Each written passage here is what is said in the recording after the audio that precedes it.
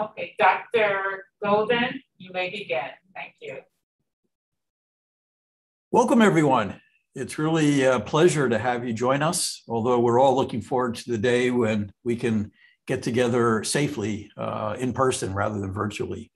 I'm Bob Golden. I'm the Dean of the School of Medicine and Public Health at the University of Wisconsin-Madison, where I'm also Vice Chancellor for Medical Affairs and serve as Chair of the Board of UW Health, our academic health system.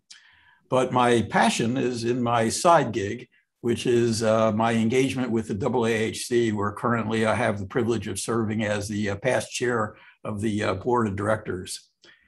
Well, this is a real special honor for me.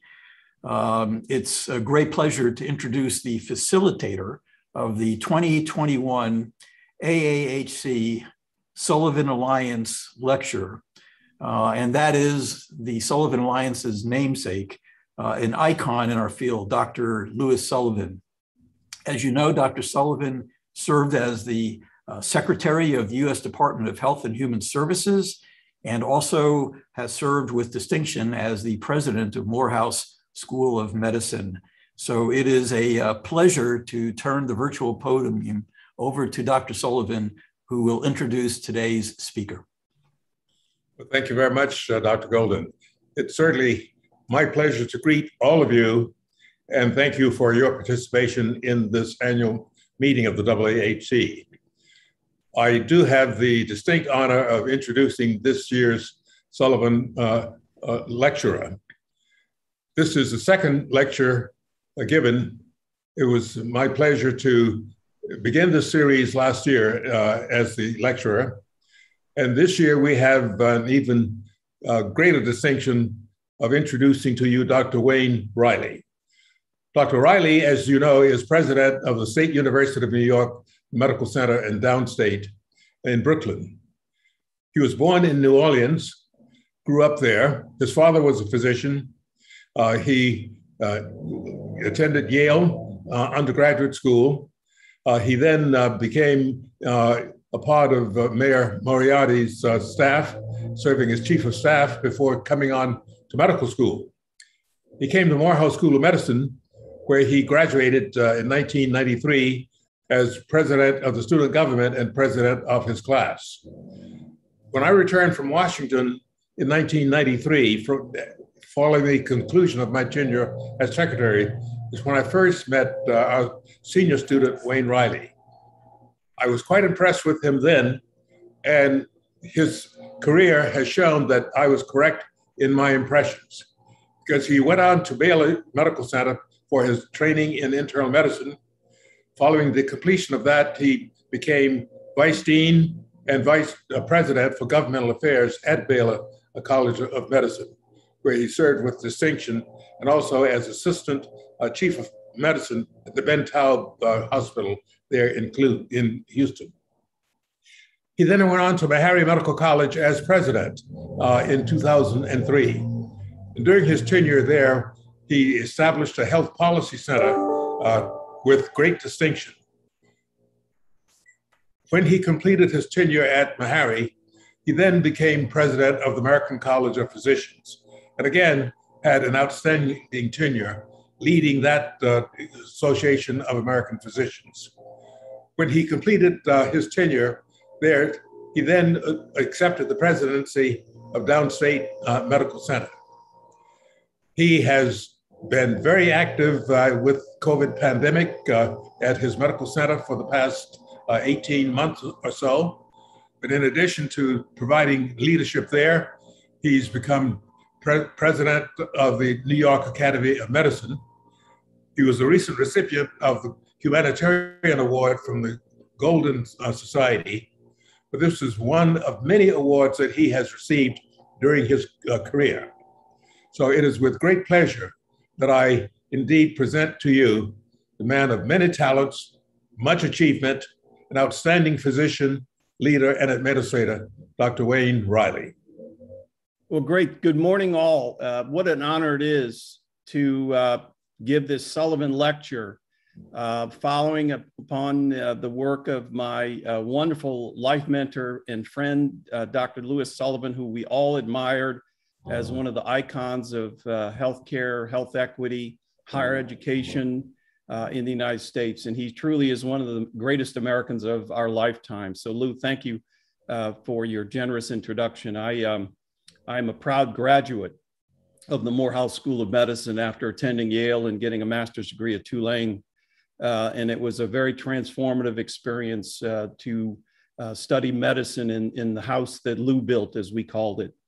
And as Lou will just mentioned, I was the senior class president when he returned to Morehouse School of Medicine to resume the presidency. But first, I want to pay tribute to Lou. These are some photographs from his illustrious history that I think are very emblematic of the man.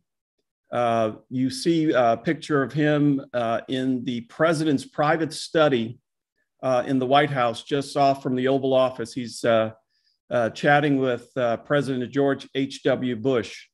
And Lou and I talk about this all the time. George H.W. Bush, although he was a one-term president, didn't get enough credit for some of the things he did in terms of health. And Lou was the architect of some of that.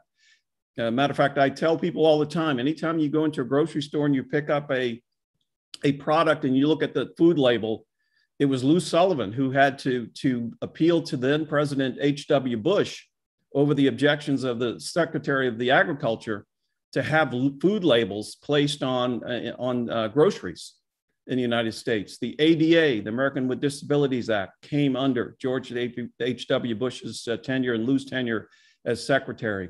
The initial efforts at NIH for an Office of Women's Health, Office of Minority Health, the better AIDS coordination, and you see a picture of him as secretary right behind Tony Fauci, and to his right, Jim Mason, who was then the Assistant Secretary for Health.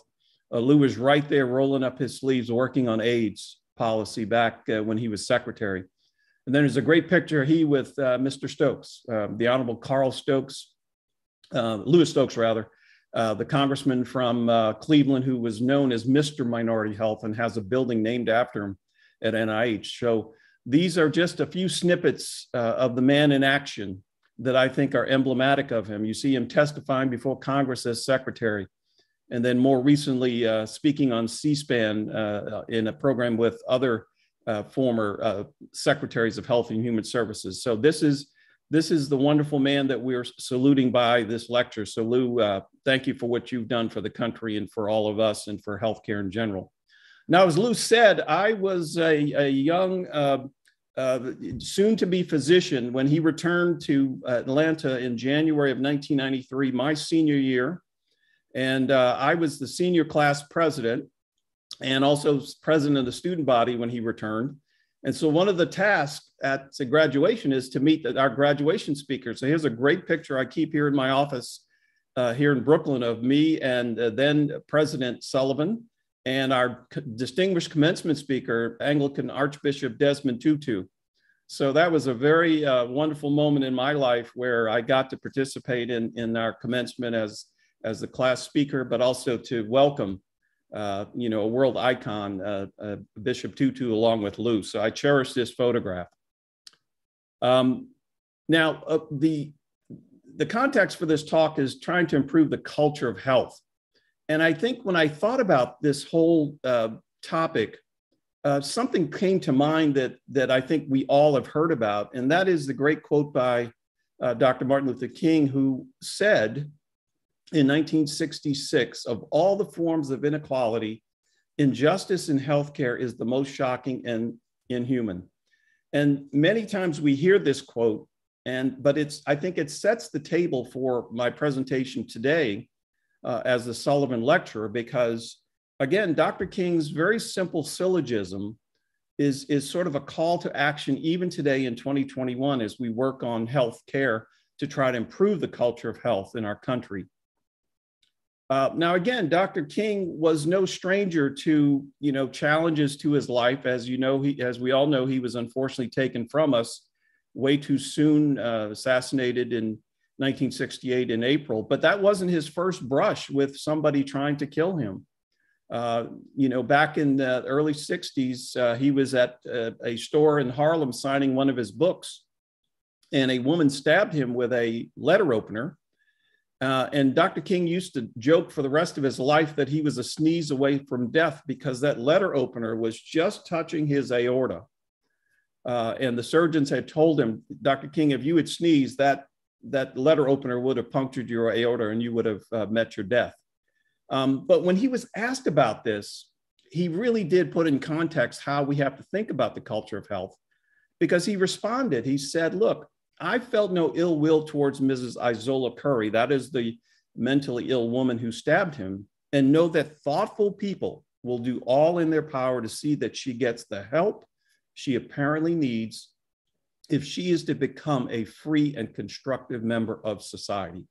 If there's a Kingian philosophy of healthcare, it's embodied in those two quotes from Dr. King, his own experience with being almost assassinated prior to his assassination, and then his words about the injustice in the inhuman aspects of healthcare and its injustice and its unfairness to many Americans.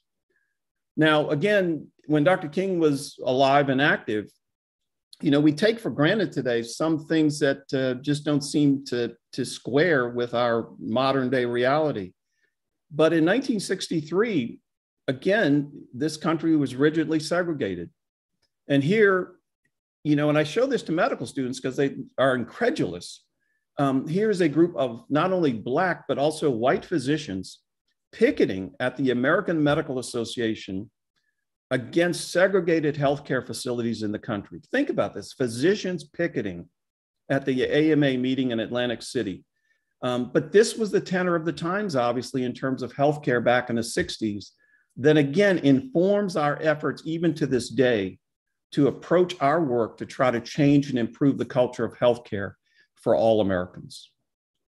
Now, again, anytime I give a talk on health disparities or health inequity, it is rare that I don't include a slide that talks about this seminal report that it was put out in 1985, I believe, by then Secretary of Health and Human Services, Margaret Heckler. And it became known to all of us colloquially as the Heckler Report. Also, Tom Malone, who's a great PhD, worked on the report with the Secretary. But this was the first time, colleagues, that the United States government put out an official declaration that we have a problem with Black and minority health. And this report really was catalytic to many of the things that Lou was able to do as secretary, catalytic to a number of initiatives that then took forth from the federal government in terms of HRSA, Title VII, trying to increase the pipeline programs for health professionals, et cetera. So again, Secretary Heckler, I think, she passed away a few years ago, but she did a yeoman's service by putting out this report. Now, remember, she was the Secretary of Health and Human Services under Ronald Reagan. President Reagan was not known to be embracing of a lot of initiatives that would be considered in the realm of social justice or civil rights or whatever. But she put it out, and it laid bare that we have problems in the United States with minority health, access, quality, et cetera. So those of you who've never seen the Heckler Report, it's still a great read, but it really does set the table for a number of things that have emanated since that time. Now, again, we start with the definition of health disparities. These are three that I particularly like. One definition that came forth from the Health Policy Institute of Ohio refers to gaps in the quality of healthcare across racial, ethnic, and socioeconomic groups. HRSA defined it as the population-specific differences in the presence of disease outcomes or access to healthcare. The Institute of Medicine defined it as racial or ethnic differences in the quality of healthcare that are not due to access-related factors or clinical needs, preferences, and appropriateness of intervention. So you can see these definitions of health disparities converge and diverge a little bit. And they're instructive in terms of understanding how we have to, again, think about health disparities as we seek a culture of health equity in our country. Now, what's the big deal about healthcare disparities? I was given this lecture once and somebody said, Dr. I hear this all the time, but what's the big deal? Well, the big deal, colleagues, is they have a profound impact on on our country in several ways. And I would argue one is that they pose significant moral and ethical dilemmas for our nation. We've seen that during the COVID epidemic.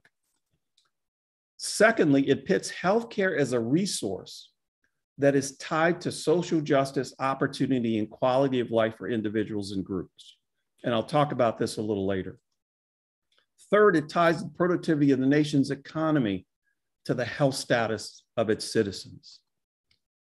Next, it exacerbates rising healthcare costs when healthcare is inadequate or poor. And I would also argue it provides clear implications for the overall quality of care we all experience, whether we're minority or non-minority. Now, again, a difficult construct to lay bare, but this comes from Unequal Treatment, the seminal report from the Institute of Medicine in 2001, which tried to develop an integrated model of how health disparities can be thought through. And you can see that clinically disparate healthcare decisions on the right are really a cascade of things that happen in the patient encounter, in the data interpretation that we all use as physicians and healthcare providers. Then it's suffused with a sort of subjectivity in terms of the interpretation. And more worrisome, as has been well studied, is the issue of conscious and unconscious bias and prejudice that then leads to stereotyping that then converges to result at times in significant healthcare disparities. So from a sort of a graphical visual thing to look at in terms of how do we explain health disparities, I think this still, even though it came out in 2001, is fairly helpful to help us think through how do health disparities occur and how do we address this in order to have a better culture of health equity.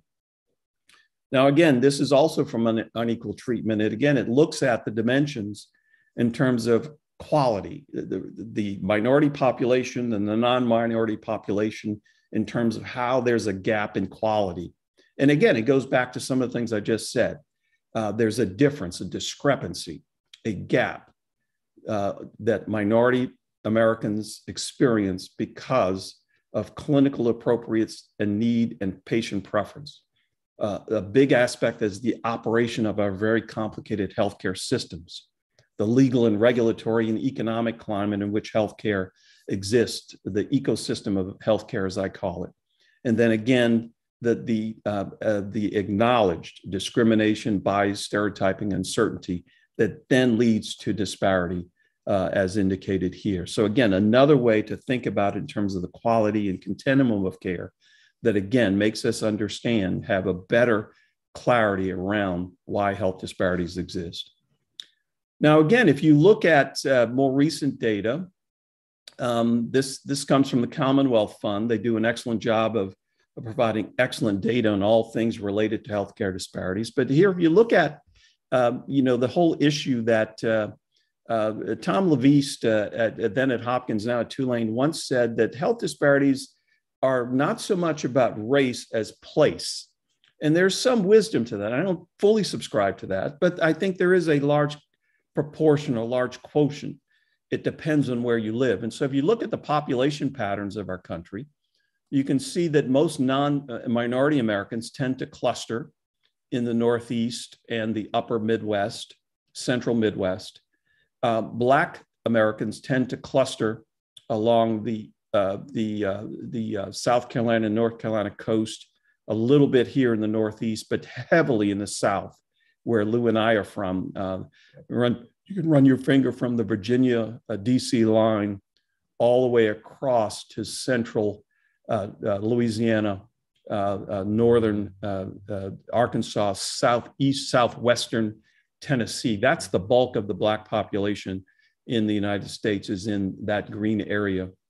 And then, of course, the Latinx and Hispanic populations clustered in some respects along the Eastern Seaboard, but heavily in the West Coast, California, heavily in Southeastern Texas and New Mexico, and also South Florida.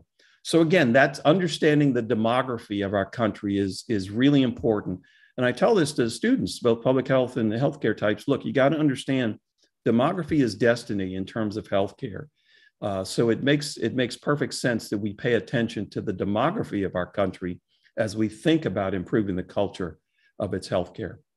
Again, the statistics are sobering in terms of the percent of 18-year-olds and older who went without care because of cost between 2011 and 2019. And this is even in spite of the arrival of the Affordable Care Act, which I'll talk about a little bit later as well. But you can see we still have issues in terms of access in Latinx and Hispanic populations in terms of who went without care. That obviously deserves all of our attention among our Latin and Hispanic fellow citizens, that the gap in not seeking care can be a significant contributor to a lack of health equity in our country. Further, if you look at where the clusters of percent of adults 18 and older who went without care because of cost, and you look at among all Americans, and you can see that the darker bluer areas on these three maps of the United States tend to indicate where there are populations that have gone more without care than others. And so again, understanding the place where our fellow citizens live can tell us a lot about their health status. And again, this is something that we have sort of come lately to understand in terms of the overall health issue and the culture of health in our country. When we look at percent of adults age 18 and older with a dental visit in the past year, Dr. Sullivan has been a big proponent of oral health and the dental profession and the dental therapist initiative that he coined as chair of the Sullivan Alliance because of the lack of dental care in many parts of the country, particularly in South and Latino and African-American communities. So here it is. Black and Latinos tend to lag the rest of the population in their ability to visit a dentist. And again, oral health obviously is critically important to the health of the entire person. Percent of adults 18 and older with any mental illness who received mental health services in the past year of 2019. Again, gaps again, almost 1/4 less access to mental health services among Black and Latino Americans than others.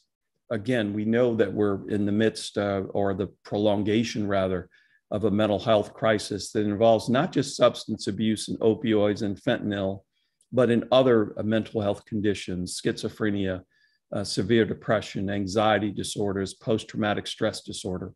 So this data encapsulates the challenge we still have to address mental health in order to get to that healthier culture of health equity. Percent of adults 18 to 64 who report being in fair or poor condition. Again, self-reported by Americans. And again, higher percentages of our Black and Latinx Hispanic citizens report not, their perception is that their health is only fair or poor. And again, it does beg the question how we can assist people to have a better self-reporting, obviously, of their health. It's tied into all the things that we know has to happen in terms of improving the health status of the nation. Average life expectancy at birth. This was a good news story up until COVID, colleagues. As the lower line, I'm sorry the numbers washed out, but I have that little hatch line to indicate that there's been a significant drop off in Black life expectancy. It dropped from, we had gotten it up to close to 75% pre-COVID and has now dropped to 72% after closing, as beginning to close the gap that has existed ever since records have been kept on Black Americans. There's always been a life expectancy gap. But as you can see, principally between 1990 and up to the pandemic, we had made significant progress in closing that gap. Unfortunately, there's been a drop in life expectancy for all Americans, but the drop has been more precipitous, as you can see by the hatched line among African Americans due to COVID. Again, a challenge as we seek more a culture of health equity in the country that we know the adverse impact that COVID has had on both Black and brown communities all over the nation, and it's now reflected in this life expectancy table. Another issue, why giving birth in the US is surprisingly deadly. This really startled me. The National Geographic magazine, who we all are very familiar with, this was one of their lead stories a few years back. And it struck me, the National Geographic magazine highlighted that we have a problem with Black maternal mortality, that Black mothers are particularly at risk, and better basic care could help deal with this situation. So again, another headwind to us improving the culture of health is that we've got to get a handle on this maternal death and maternal care situation. Here's ripped from the headlines. Someone we all know and admire is one of the greatest athletes of our lifetime, Serena Williams. She almost died postpartum because of the way that her caregivers didn't listen to her complaints. It was well known that she had an issue with clots during her professional career. And again, the caregivers were somewhat dismissive of her protestations when she started to know that her own body wasn't reacting. And she spent 6 weeks postpartum after delivering her child. Again, if it can happen to a Serena Williams, what do you think happens to a mother, a Black mother in inner city Baltimore, inner city New Orleans, Atlanta, Georgia, not even low income Black women? This happens in Black women who have degrees, who have high socioeconomic status. It appears that maternal mortality takes place irrespective of whether you have a degree or you don't, or you own a home or you do, or you have high income or you don't. Again, this health disparity is another issue we have to embrace and get our arms around as a nation in order to create that more equitable health culture that we seek. Here it is, the data.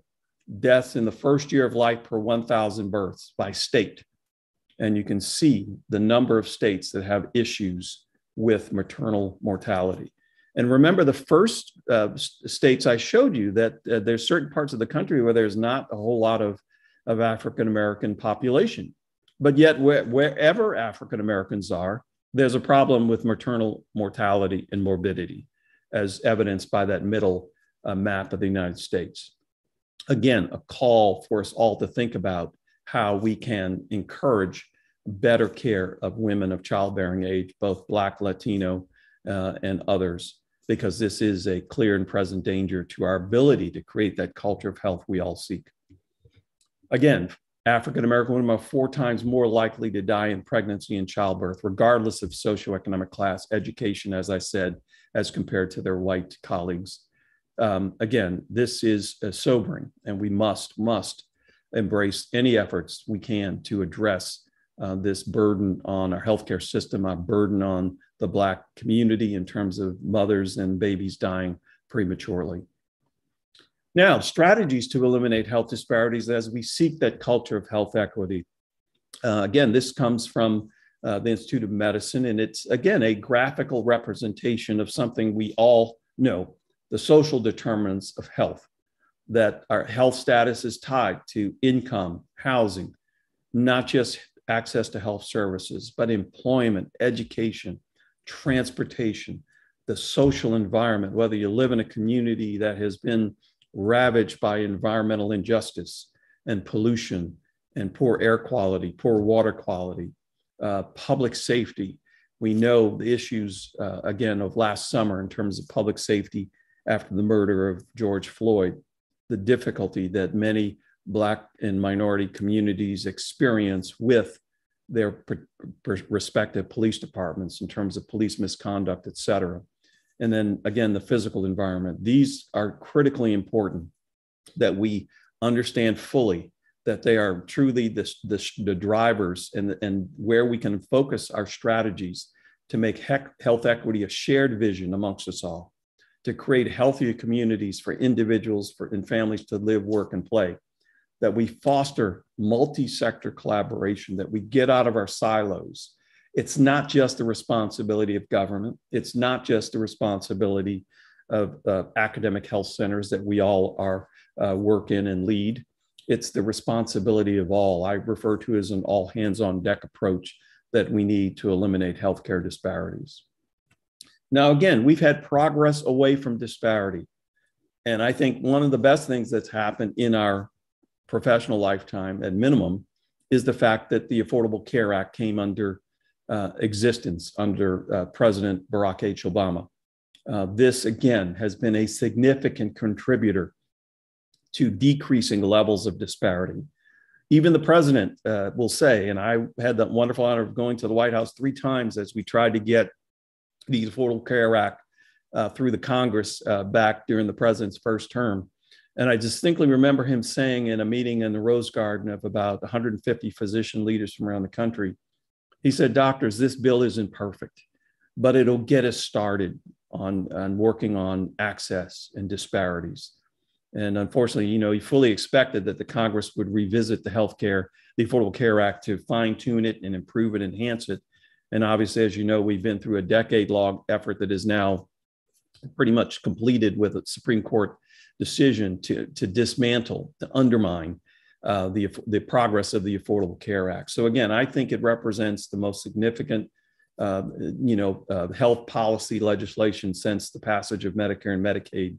And again, it does have and has had an amazing ability to decrease the levels of uninsurance for many Americans. So again, we don't give President Obama enough credit for the Affordable Care Act and what it has done to decrease disparities. Here's the impact of the Affordable Care Act in the New York Times a few years back. I love graphical things where you could see it. In 2013, much of the country was purple. That's levels of uninsurance. And then by 2016, you can see that level of purple began to dissipate significantly. Again, progress in addressing the lack of health insurance. We still have that problem, but think of where we would be but for passage of the Affordable Care Act back during President Obama's tenure. During COVID, we would be more in a world of hurt as a nation in terms of trying to get that culture of health equity than we are even today. So again, kudos to the Affordable Care Act and the changes it has ushered in. The other part of disparity is the lack of representation of a diverse workforce. This has been Lou's lifelong passion to diversify the health professions. He has been just incessant on this. The whole existence of the Sullivan Alliance was started because Lou felt that we had not been strong enough in trying to address diversity of the healthcare workforce. And again, here it is. New York Times had a story a few years back. The secret to keeping Black men healthy is maybe Black doctors. And what they're talking about is there is race concordance data that suggests that Black patients with Black physicians, they are getting proper preventive medicine. They're able to talk about their issues, their approach avoidance. And again, this is not the only solution. And I tell medical students, whether you're white, Black, brown, or whatever, any physician for a Black American is better than no physician. But we do know we have to do better in terms of Black and Latino physicians. Again, 5% of the population, 5% of our nation's physicians are Black. I take no comfort of that in 2021. When my late father graduated from Harry Medical College in 1960, it was 3%. We've only gone up 2% in that time. Latinos, now the fastest growing part of our population, only 5.8% are Latinos are physicians. Again, this is another aspect of how we can build a culture of health equity, is again leaning into the efforts to diversify the health professions that I know all of you are attempting at your institution, but for which Dr. Sullivan has dedicated a large portion of his life to do that. Here it is, the number of percentages in pie graph in terms of the representation of who's in medical school. Again, in the most recent years, we've gotten up to about 7-8% over the last, I think in 2021. Progress. So it's going to take more progress, obviously, given the huge disparity in the populations and the paucity of Black and Latino physicians. But again, measuring it is very important, so we keep an eye on it. Again, just graphically in terms of Hispanic and Latino physicians, you see how far we lag in the numbers. Again, 5.8 for Latino, 5% for African-American physicians. So again, work to be done. A more diverse workforce leads us one step further to a culture of health equity, I know Dr. Sullivan would argue. Structural inequalities have been a huge issue, we now know, and I say that we've had to endure over the last 21 months twin pandemics, COVID-19 and systemic racism. The discussion about systemic racism took place after the murder of George Floyd, after the death of Breonna Taylor, after the death of Ahmaud Arbery in Georgia. These have been racial awakenings among many of our students here. This was a protest I participated in with my students, with the Black Lives Matter crowd that had assembled to really protest that racial bias impacts healthcare and our system. So again, I've been very supportive of our students to give them voice to address their concerns about systemic racism and racial bias in policing. Again, and these twindemics have highlighted a pressing need to address the root causes of health inequities.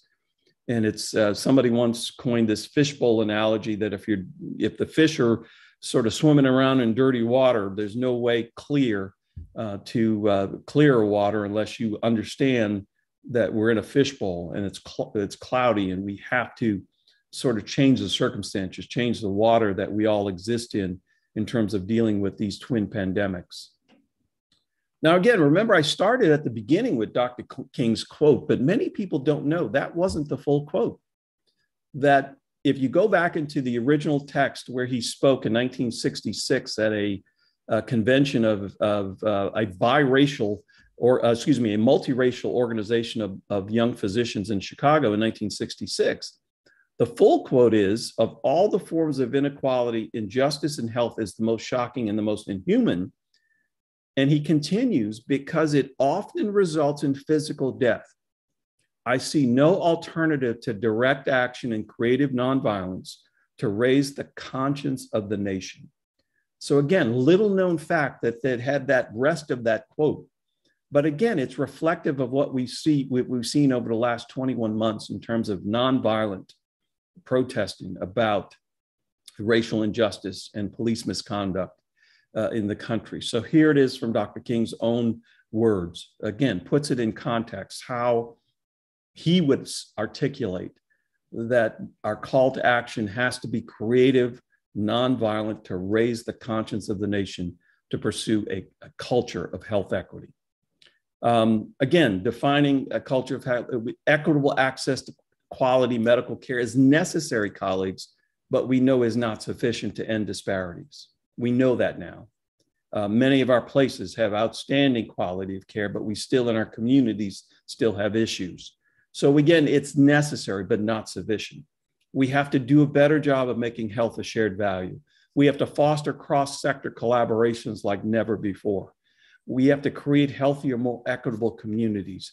And we have to strengthen integration of health system services and systems. Again, work that the Association for Academic Health Centers I know has embraced for many years.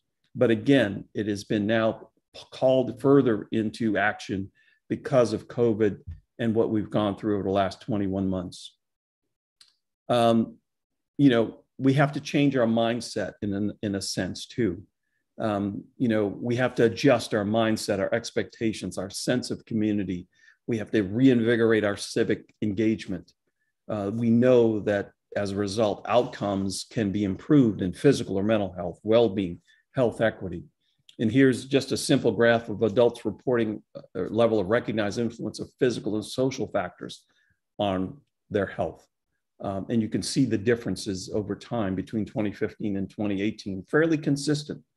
That again, strong, moderate, views in terms of how physical and social factors impact all of our health. And again, that's the way we generate a healthier, more equitable healthcare culture in our country. Again, the foster cross-sector collaboration. Many of you are doing it at your institutions. We're doing it here in Brooklyn with many partners. We're doing it at the New York Academy of Medicine, for which I'm honored to serve as chairman of the board there. Again, the driver, numbers and quality of partnerships, investments in collaborations, policies that support collaboration. You know, collaborations just don't happen organically, colleagues. They have to be cared for. They have to be nurtured. They have to be called for. They have to be evaluated. They have to be adjusted. They sometimes have to end and new collaborations begin anew. So it's stronger cross-sector relationships can again move the needle in terms of how we think about improving our health equity, community engagement, patient-centeredness, shared aims of the patient and communities and the health givers and communities, and creating authentic healing relationships can be the way that we enhance cross-sector modeling across our systems. Again, creating healthier communities, again, the drivers, we've all seen this before, but again, just a graphical. It's individual knowledge, sure. We do that very well at our places in terms of educating and training physicians, dentists, PAs, occupational therapists, nurses, healthcare researchers, biomedical scientists. But it also takes interpersonal, it takes community, it takes organizational, and it takes a policy environment where we are involved at the state, local, and national level to advance greater health equity, to get down to the social determinants of health, and again, improve the health of all Americans. Again, drivers, access to care, balance and integration, looking at the consumer experience and quality, because minority Americans have a different experience, consumer experience, than other Americans. They also have different quality experiences as well. So again, these are, again, the clear imperatives that we have to pursue and embrace in order to get to a more equitable health culture. Again, these drivers we've all seen. Again, a culture of health equity requires a commitment to being a learning health system. I think we've all embraced that notion to become and lead learning health systems at AAHC. But it's an iterative cycle. It's not just static. You have to detect, you have to understand, you have to intervene, you have to make those critical investments in data, informatics, system science, performance improvement. Again, detecting, understanding, reducing are critical components of how we can get to a culture of health equity. I was recently very honored to serve on the Commonwealth Fund's Blue Ribbon panel on physician payment and delivery system reform. We issued this report, unfortunately, right as COVID was taking shape, but this was a fantastic seminal piece of work led by Greg Sherman at Mass General under David Blumenthal's tremendous leadership at the Commonwealth Fund. But we put out a report advancing health equity in healthcare because we knew it wasn't just about physician payment. It had to do more with how physician payment strategies and reform of how we pay and organize and fund healthcare was just one aspect of how we can get there, that unless you got racial equity right, it didn't matter what we were going to do in terms of physician payment or health system for reform or delivery system reform, that advancing racial equity in healthcare had to be front and center in what we do as a nation as we work on those two problems. And we issued five very simple sort of subparts in terms of what we should do to advance health equity in the context of delivery system reform. First, require that data is stratified by race and ethnicity, is collected, publicly reported, and used. We are still stunned to the level of how lack of data we have about race, ethnicity with regards to health, even to this day.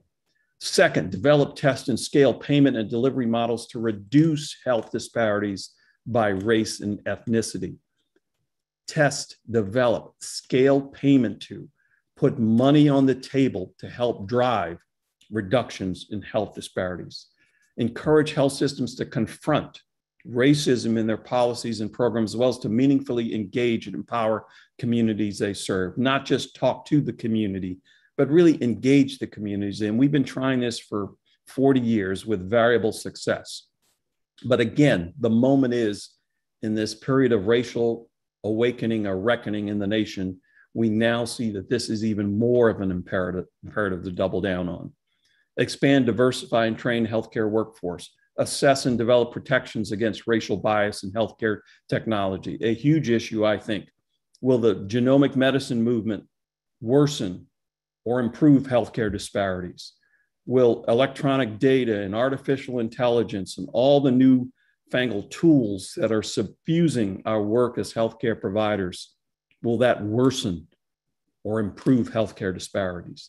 That all this investment in technology has to be done so that racial bias in healthcare is not yet another byproduct of the rush for these new technologies and ideas and initiatives to take care of patients and communities. So again, this is why our great leader, Lou Sullivan, and our tremendous president, CEO of AAHC joined together to bring the Sullivan Alliance into the AAHC, where I think it rightfully belongs, working with all of us who care deeply about academic health science centers and the great work that we all do in our communities all over this nation to get to a healthier culture of health equity. Thank you very much. Wow. Thank you, Wayne. That was a very powerful presentation. And I know that the entire audience is very grateful. And I'm really grateful that we've recorded it so that we can share it with our colleagues and with our learners. And I'm also absolutely sure that your mentor, Lou Sullivan, must be extremely proud today. With the limited time we have, I wish we had the rest of the day to talk. I'd like to drill down in just one or two areas and then ask you some real big picture things that you are uniquely positioned to help us with. As you know, our membership, our audience is made up of leaders of academic health centers in the States and around the global village. And I'd like to go back to that horrific slide you showed, where all the progress we were making in closing the gap got blown up because of this horrible pandemic. As we look towards, as we pray for coming out of the pandemic into the new normal, what is your advice to folks who are leaders in academic health centers as to the most effective way to pick up the steam and start going back? If there were only one or two things that each of us should keep in our heads each day with every committee meeting to really get back to where we were going, what would be your advice? Oh, Steve, that's a high, hard one, as we say in baseball, but I'll give it a whack. Off the top of my head, Steve, again, yes, all of us, and I know I have many friends who are members of AHC and colleagues, and we all struggle with the same issues. Here I run a very storied academic health science center that's part of the largest state university system in the country in a very political state. That brings a level of complexity to my work and our work in Brooklyn that is different than what I experienced when I was president of Meharry. But again, all of us can sort of lean into this in a way with our teams and say, look, COVID is here. It's never going away. It'll go sort of more dormant, but we got to be ready for the next, whatever. And again, measurement. One of the things I truly believe we have done with variable success, Steve, is the objective data. People have a lot of opinions about what we can do to address, for example, the drop in life expectancy.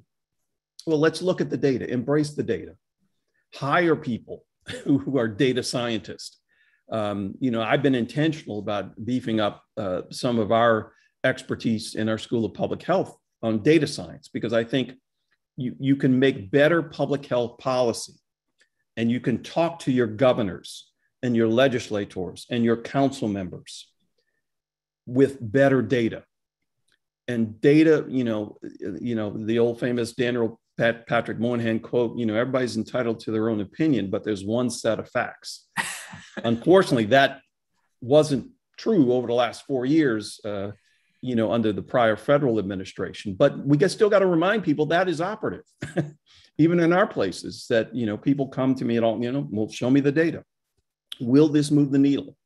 Will this decrease the number of Black mothers dying or hemorrhaging postpartum? Will this increase low birth weight babies? Will this get diabetics better under control? And over time, you can get to that point. So again, Steve, just at the top of my head, be rigorous about the data. Excellent. Thank you. Okay, here's another one. You really made an excellent point about how health and healthcare is local, and that place is so important. And those graphics were really impressive. There's a comment and a question from Robert Armstrong. Should there not be a focus on a renewed public and population workforce?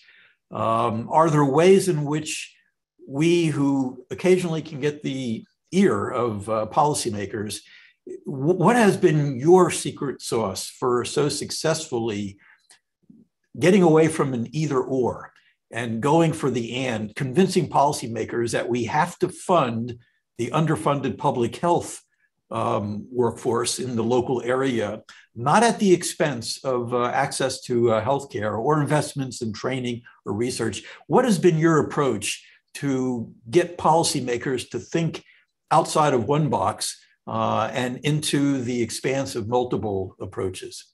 Well, Bob, thank you for that question. I don't claim, major success in this realm. Dr. Armstrong's question is a good one.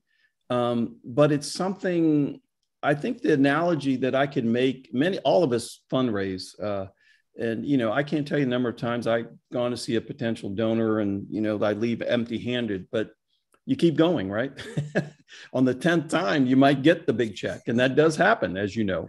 Well, the same thing applies with legislators. You have to keep going back at them. I heard you were joking earlier before we joined, Bob, that things were well in Wisconsin because the legislature is not in session.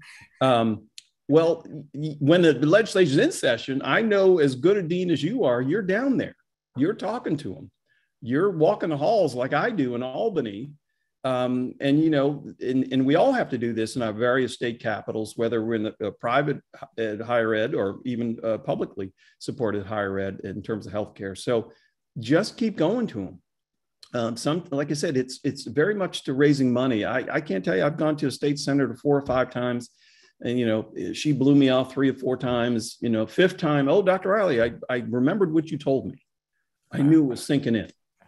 And then soon, we did get some traction in trying to beef up some of the programs that we think can be helpful to population health improvement in New York City and New York State. So have at it. You got to play the long game, unfortunately, in our business. Yeah. Rarely do you get a home run at your first, swing at the bat. You got to hit a single. Again, it's baseball season. We're getting to October. Hit a single. If you got to bunt the ball, get to the first base, bunt the ball. And over time, you're gonna get around the bases and get to some of the population health specific things we all know need happen. Now, in terms of a macro answer, I think one of the great reforms in undergraduate education in the health professions has been the growth of undergraduate bachelor's level public health programs. I think those are terrific. We need to turbocharge that, and particularly in the state systems where they have more latitude to do this.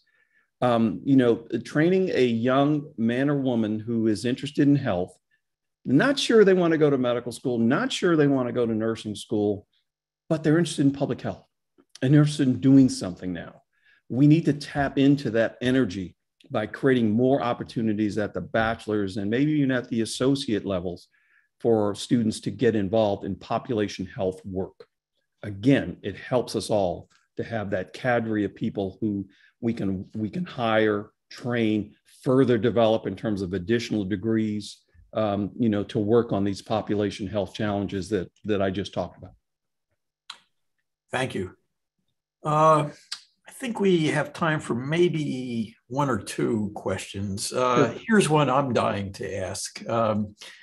Clearly, you have learned well from your mentor, Lou Sullivan, and others.